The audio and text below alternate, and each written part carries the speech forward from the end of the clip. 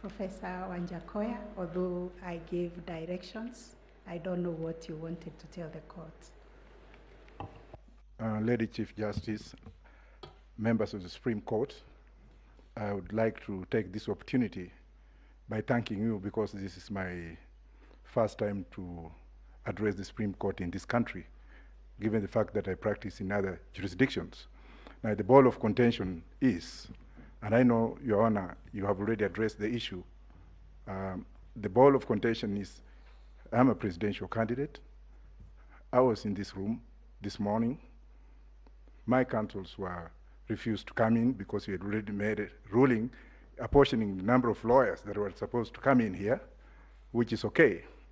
But what I want to beg or to pray is that I pray to be given some opportunity, probably under your discretion, so that I can also be enjoined to speak through my counsel on case number 7, of which I was enjoined as an interested party.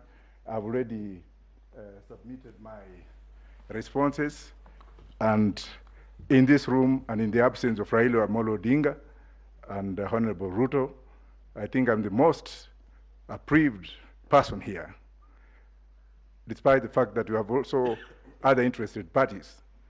You should also take cognizance that I've run for election in this country. I've traversed this country.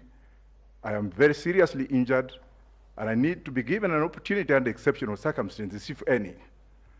And finally, I would also like to thank those who are here, especially Gideon Muigai and James Orengo, for having successfully made me to be who I am today, and my alumni, of course, the Chief Justice, that please, let's look beyond the mirror so that we can look at justice to be done. Even though people say or collude or speak of fairness, fairness starts with me in this room. Thank you. Thank you again.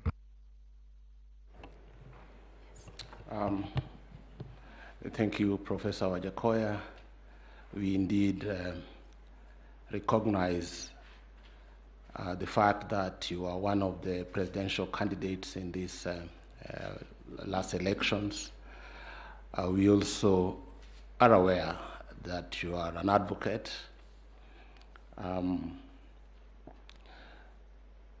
We issued directions regarding the use of this courtroom, and we explained why we only have so many lawyers allowed here.